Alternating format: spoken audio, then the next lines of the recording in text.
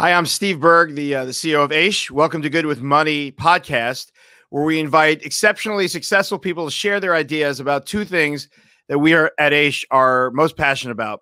How can human beings reach their highest potential, and how can we work together to make the world a better, happier, more peaceful place? And just before we get started, please take a moment to subscribe to our YouTube channel and feel free to like and comment below. Today, it is my absolute pleasure, and I really mean that, and I'll explain more in a moment, to introduce Michael Eisenberg. Michael is an equal partner at Aleph, an early-stage venture capital fund with over $500 million under management. Aleph focuses on partnering with great Israeli entrepreneurs to build large, meaningful companies, impactful global brands. Not only is Michael a very successful business man, he's an incredible family man, he's an author, and as we'll may or may not talk about, we actually graduated from the same high school together. And so it's really my absolute pleasure to welcome Michael to the program. Thank you for having me, Rabbi Burg. It's a miracle that we graduated high school together. We were in high school together. I took the words out of my mouth. I don't want to give it too much away, but way back when, first of all, you know, it was great times, but to be here together and to kind of see what you've accomplished has been pretty amazing. It's mutual. It's mutual. It's hard to imagine that high school class came all sorts of people that we run into later in life in amazing places. And it's, Miss Maevsky would be proud. Oh, my, absolutely. That was our English teacher who, may she rest in peace, was really an incredible personality. Okay, but Michael, for all those that don't know you, you've obviously post high school, you've accomplished a lot. This happens to be, I kind of mentioned before, the fact that we also knew each other way back when, but we have so many folks that come on this show that have done really incredible things in the business world. But what I'm really excited about here is it kind of brings the passion of the business world and building up Israel, and the things you've accomplished actually in Israel is exciting for me. So maybe you can just start with, give us a little bit of background of kind of like your path to kind of where you are today, just from a business end. Sure. So it actually goes back to time right after we got out of high school together. So I went to that thing called early admissions at Yeshiva University, where we skipped the senior year of high school and went to college. And after that first year of college, I took 2 years in Yeshiva in Israel. And during that time there, I had just a wonderful time learning Torah. But beyond that, I had an interaction with Rabbi Yehuda Amital, who was one of the heads of the yeshiva at the time. And kind of almost 2 years into my time there, right after the first Gulf War, I find myself in a room with him and like 15 other guys. And I asked Rabbi Amital, is there a greater mitzvah, commandment, to come settle the land of Israel if somebody settles in an uninhabited place or a very well-populated place like Jerusalem or Tel Aviv? And he looked at me and said, that's all nonsense, real nonsense. You need to make aliyah and start a factory that'll employ 10,000 people to earn an honest and decent living. Wow. And that was transformational. We went through high school together. I don't remember a single rabbi in high school saying to us, hey, the economy is really important. Jobs are really important. Sure. It was, study another page of Talmud. And although I should mention here, a rabbi we had in 11th grade, Rabbi Hecht, was super influential on me on kind of mixing this world of Torah and profession. He was a successful lawyer. He went back to be a high school rabbi.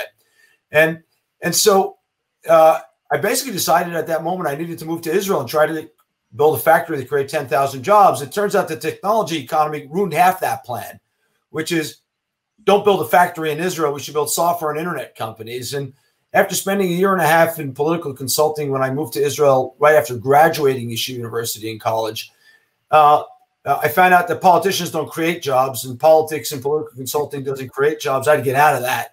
Right. And then spent the last 25 years in venture capital, investing in startup companies and trying to build the Israeli economy. And that's really my passion. And investing in startups is my passion, and Israel is my passion, obviously in addition to family. And it's amazing how you're able to bring them all together. If you can, for us, it's such a wonderful window into that world. So just your perspective, number one is, what are you looking for when someone comes to you? You must have people pitching you constantly all the time. What is it when someone walks in that you kind of see? What, is it their leadership? Is it the idea? What is it that you see in a company that you say that's definitely something I should be investing in? So the first is something in the people. I have partners at Benchmark, my previous firm, that used to say, we're looking for learn-it-alls, not know-it-alls. And that's really, really fundamental. Wow. Learn it all is not know it all. We don't know all the answers. By the way, that's true in many facets of life, but it's certainly true in technological. Incredible philosophy. That's an incredible life philosophy. Forget business. Yeah. That's amazing. And so we're looking for that. I don't know all the answers, and you can put anything on a piece of paper, but are we going to figure this out together? Are you going to kind of keep learning to figure this out? That's a core piece of it. Resourceful people is really important. That's not just about learning. That's about, there's hard times in startups. I don't know a single startup that kind of coasted from beginning to end. So do you have that kind of resilience and resourcefulness to get through that? And three, and I think, by the way, this is underappreciated, optimism matters a ton in life. Optimism matters a ton. I often say, I hope nobody takes this personally, that pessimists are journalists, optimists win. And so great. This is important. Like, entrepreneurs must be optimistic about the future of the world and the change they want to interact. And then I kind of derived this from my time learning Torah, but I was able only to kind of capture it in phrases in the last 8 or 9 years as I started writing. And that is that in the 21st century, great principles and values create great businesses. So I'm actually looking for values-driven and principles-driven businesses, that we can build and transform the world with. Because I think in the 21st century, with the amount of transparency we have and change we have, people are looking to identify this kind of principled innovation. And so that's become a fourth thing that I'm looking for. It's amazing. And just your whole description of almost like the humility that people bring in, the fact that they're not know-it-alls and the fact that they can learn, it's an amazing life lesson that business, so many people think they leave their ethics and morality kind of behind and they go jump into business. And basically what you're doing is you're saying, no, just the opposite. Those actually make the strongest businesses. Absolutely. And I think if we look at some of the most spectacular failures of the last 25 years, it's the result of transparency and people who, didn't have ethics in their business. Whereas people like my friend Mark Benioff, the CEO of Salesforce.com, he's put, ethics at the core of his business. Salesforce sending, plane loads of relief help to COVID-stricken areas in India. Now, part of that is CSR, corporate social responsibility, was a little bit different from what I talk about in the books and in my own investment philosophy. But Benioff's core model is what he called 1-1-1, which is that people actually have to give their time to charitable projects, et cetera. That creates a better workforce, better people, and a better company. It's interesting you mentioned that, because I've always known from the other side, in terms of Salesforce, has always been just a tremendous force of nature for nonprofits.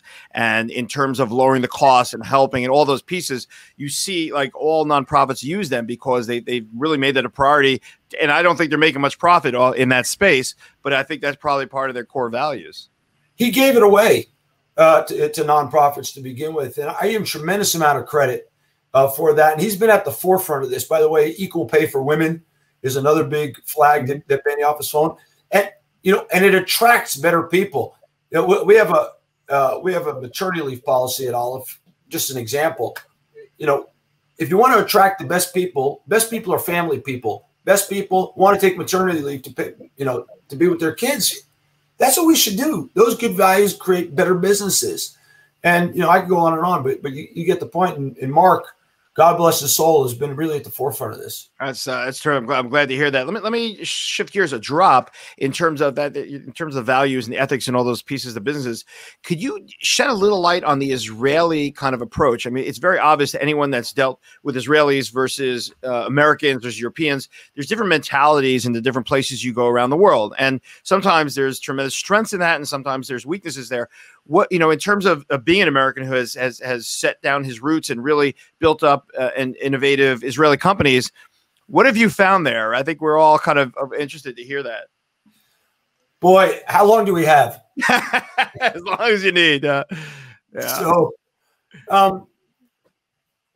number one, I think that principles-driven innovation is happening in Tel Aviv today more than any other place in the world. There is something about the people of the book, and the people of the book are the Jewish people, but it's Israel in particular, that is driving more principles-based innovation out of here. I see way more here than I said of Silicon Valley or New York or Austin. And I think that's really important. I joked in the book that, from Zion will go forth the Torah. The new Zion in the case of innovation is actually Tel Aviv and not Jerusalem, and certainly not Silicon Valley, despite the great example Mark Benioff has set. And I think that's a really important thing. Number two, Israelis just view the world differently. And growing up in a small country, which A, fights for its survival and needs to be innovative, but two, puts everybody through the military, creates a higher sense of loyalty and fraternity among the people doing this. I think that's super important. Engineers and people who are well sought after stay at Israeli companies longer than they do at Valley companies, and I think, or New York companies. I think that creates continuity and a esprit de corps that is kind of super fundamental to here. You know, where are Israelis challenged? Storytelling. You know, we went to speech taking class in university, and Miss Maevsky taught us how to write. Yeah. Those are not well taught skills in high schools and colleges in Israel, and so you need to do a lot of work on messaging, marketing, and speech giving and storytelling. When we started Aleph, we invested a ton of money and resources in that. We actually have full-time people, 3 or 4 now, who this is what they work on: messaging, marketing, and storytelling for our portfolio companies, because it's a real hole.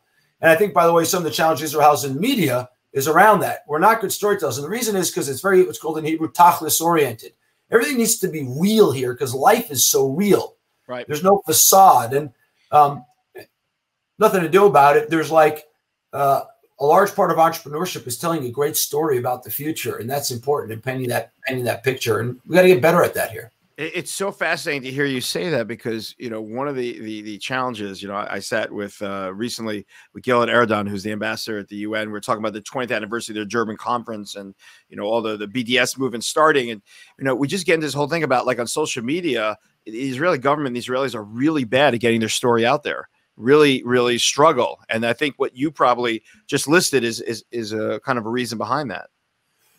You know, they're insistent on being precise, which has a lot of value over the long term. And if you talk kind of, you know, the Army spokesman's office is all about precise, but that causes you not to understand the medium. And if the medium is the message, and that is the case, you need to adapt your strategy there. Moreover, nobody's actually sat down since the beginning of the state and wrote a kind of comprehensive narrative about what the next 70 years of the state ought to look like and what are the core values. And it's been successful, I think, beyond Ben Gurion's belief or Herzl's belief. Right.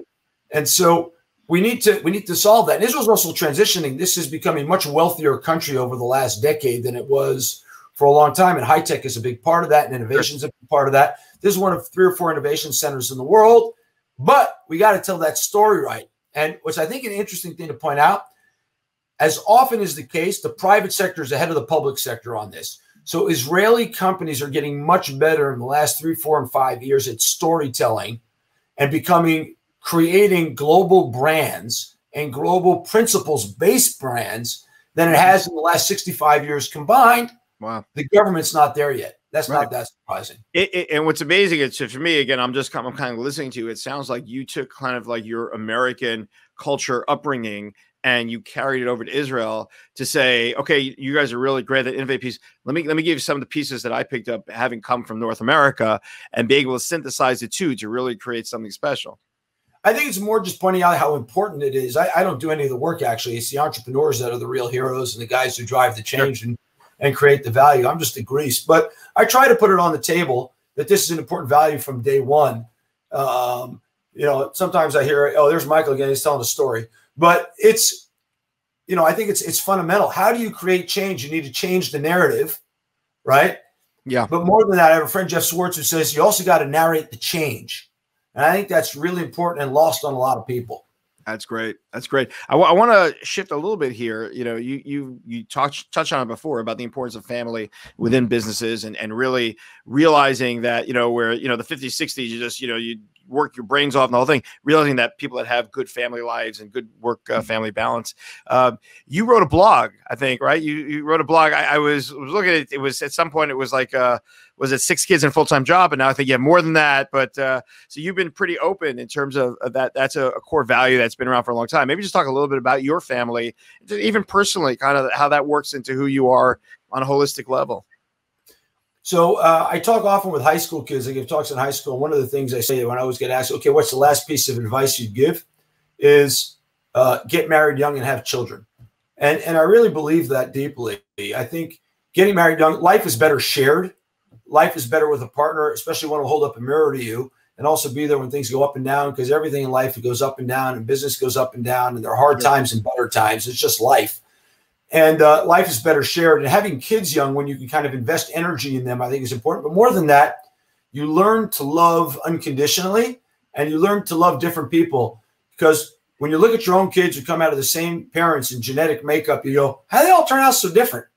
And they continue to turn out different. And so we can learn to accommodate and understand and help other people. That's an important thing. The second thing I'll say is I actually don't believe in work-life balance. I think this is a false creed that we sell to a young generation that's really confused and is trying to find balance.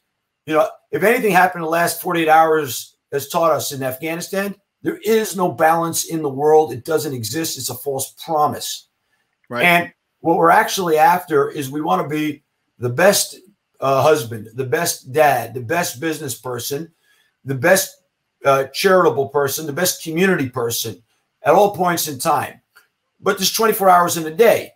So we juggle time, but we're always out of balance. And if you feel you're out of balance, you're actually doing something right, not wrong.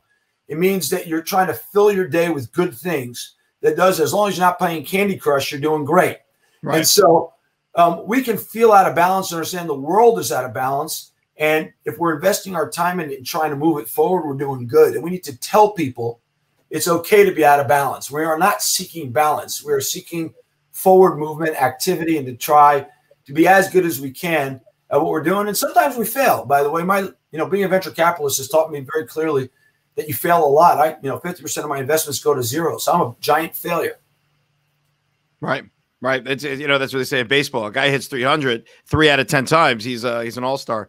Do you set goals? How do you go about? I mean, what you just said was really beautiful in terms of keep moving forward, mental those things. In terms of your life goal, do you sit down a certain time of year, say, these are my goals here I want to hit? Or is it just kind of something, in your mind? How do you go about setting goals? Boy, I try to. I'm bad at them. I like to kind of sit down before Rosh Hashanah, which is coming up, and set goals. But what I've discovered is life is so dynamic and the world is dynamic and opportunity is unpredictable. And so the best laid goals are not helpful. And what I'm trying to optimize for as I've gotten older is a supple mind that will pick up changes in opportunity. And I find that goals are actually constricting. And so I'm looking for kind of points of leverage that enable you to take advantage of opportunity that sometimes comes your way, and you can't predict when it comes. Can you drill down with an example of that? You just said something very powerful about opportunities is unpredictable, which was, it was almost like a throwaway comment, but it was so very powerful. Can you give us like an example? Could you give an example of something where, something just pops up and you know that you have to move? I'll give you two from two different spheres of life. One is my wife. So my mom had pushed me to date, as happened to many of us in Yeshiva University, and I went out with two women. Wasn't going well, and I decided I was on a break from dating. I didn't come to Israel to work for the summer, and I landed, and due to my grandmother, I had to go deliver something immediately to somebody's house, and I turned up there, and sitting there was this young woman who had also just come back from a trip to Poland, and we both turned up to wish Mazel Tov and had something over to a person staying in that apartment, and we struck up a conversation. And the person whose house it was called me 24 hours later, and I knew her since we were kids, and said, "Hey, you really ought to date Yafa." And I go, "No, I'm on a break." He says, "You really ought to date her." I said, "No, I'm on a break." And she persuaded me. Now, had I not said yes to that opportunity, who knows what happened to these 8 kids and grandkids, thank God, and 28 years of wonderful marriage. So you need to be kind of willing to be open to that. I was almost this close to being too closed. And wow, boy, how life would have turned out. I'll give you another example. So I have time in my day to meet entrepreneurs that come over the transom or people that I'm tracking because I think they're just really amazing people. And so there's a guy, his name is Matan Bar. Matan Bar is one of the 3 founders of a company called Melio, now worth billions of dollars. And he was down the block. And we had this thing that we just pop into each other's offices to brainstorm ideas in the world of finances and payments, etc. And one day he called me up and he said, "Hey, I got an idea. Can I come by right now?" And now I know this is a good guy. I had another meeting actually.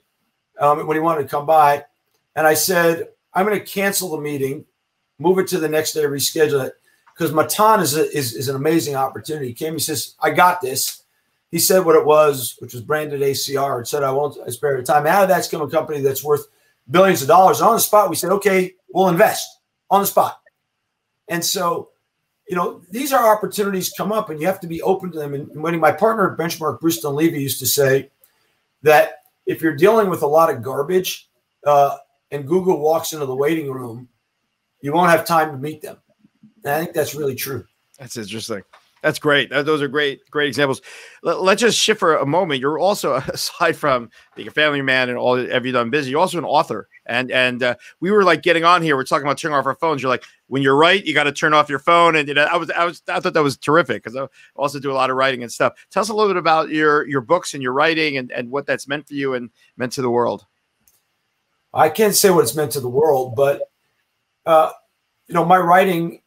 I've written 5 books in Hebrew and now 2 in English. The second one is due out in a week and a half, called The Tree of Life and Prosperity, which is 21st century business insights from the book of Genesis. And these started as just table conversations around the Shabbat dinner table on the weekly portion. And every commentator or exegete brings their own baggage with them when you look at texts and when you look at ideas. And, I'm fond of saying that the Ibn Ezra, who, was a medieval exegete, was very poor, and he looked at his commentary on the Bible through that lens.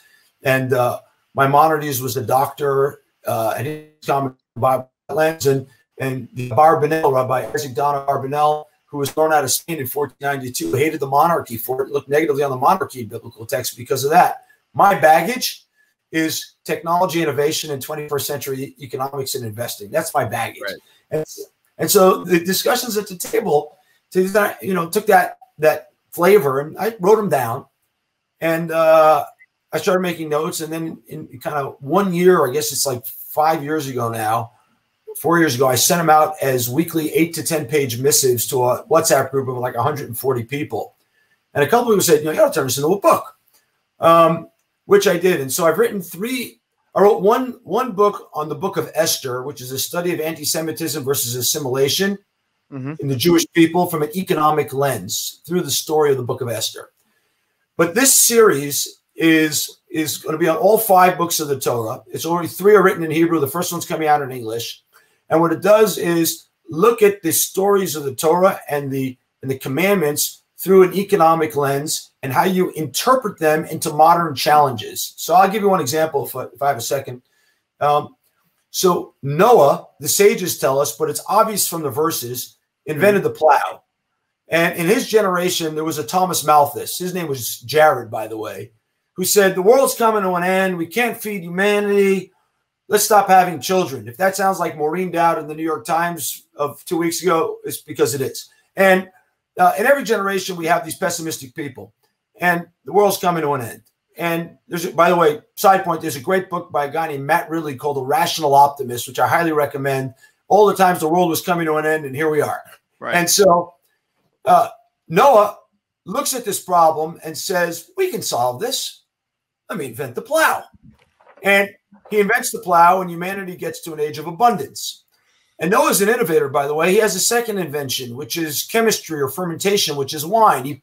He plants vineyards and he makes wine. He's the first person in the Bible to make wine. Noah's problem, though, was that with his great innovation, which led to great abundance and perhaps great happiness from the wine, there were no principles attached to it. So the abundance created by his innovation destroyed humanity in addition to moving it forward. His invention of wine destroyed his family on some level instead of moving forward. And this, by the way, we know this through history. Alfred Nobel was the same story, right? He invented dynamite. He left the Nobel Peace Prize because the dynamite was great innovation, moved the world forward. At the same time, it destroyed it. And so you look at Noah and you say, okay, we have artificial intelligence. We have synthetic biology, amazing innovation coming in the world right now. But where are the timeless principles that will undergird this, that will buttress this to make sure the world doesn't destroy itself, it doesn't destroy families, etc. And that's what I'm looking to pull out of the books. And through all the chapters of Genesis, that's what I look at. It's textual analysis, it's challenging, but at the same time, it's really modernized analysis of how this applies to our life and our innovations and economies today. What I love about talking to you is you have consistent themes that run really in all different pieces. I'd like to shift gears now a little bit just to talk about philanthropy. And, you know, I noticed in your bio, you know, you start off by getting advice from your rabbi at yeshiva, and now you sit on the board of that yeshiva, you know, when he told you to start the factory. But just in terms of philanthropy and really being able to give back and to, I'm almost curious to hear how you approach it. Do you approach it kind of using that same lens? You know, how do you make your decisions to kind of help and build the world?